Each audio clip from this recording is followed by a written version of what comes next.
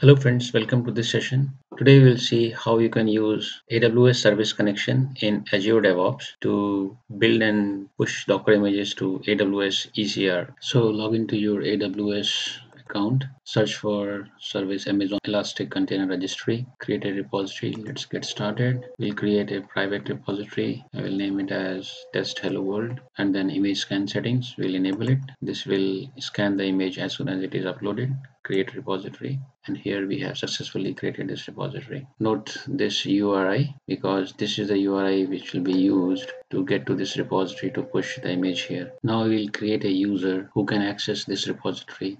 For that we'll go to AWS IAM, and I have already created a user, AWS ECR user, and in permissions you see I have attached a managed policy AWS ECR.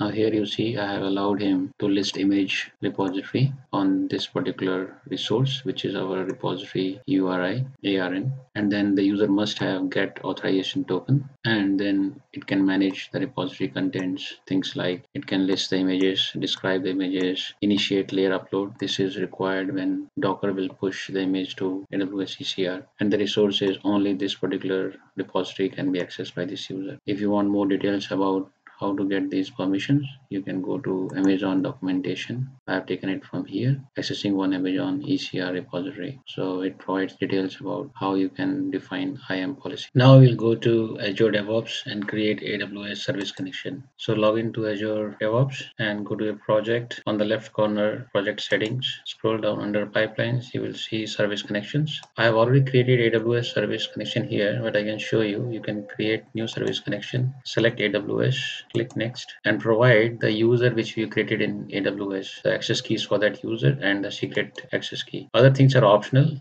You can explore for these options as well, and then you just give a name for your service connection and save. Now we'll use this AWS service connection in our build pipeline. So go to pipelines, push AWS ECR, and I will show you this pipeline. The other steps are usual ones where I have included a variable group. I will explain these variables which we have defined, and the task to build this and test this image. And here Docker task will actually build this image, and once image is created, ECR push image task will actually push the image to AWS ECR. And here we are providing AWS service connection, the one which we created, and the credentials will be taken from here. AWS region, the ECR is in whatever region you have used, and the image URI, the one which we copied for the repository, and I am tagging it with build ID and pushing the same tag. So if you go to library, and here I have defined all these variables, so account ID and the ECR image URI and the repository name test hello world and the region apps.to. So we'll quickly run this pipeline and see the build and image getting pushed to AWS ECR.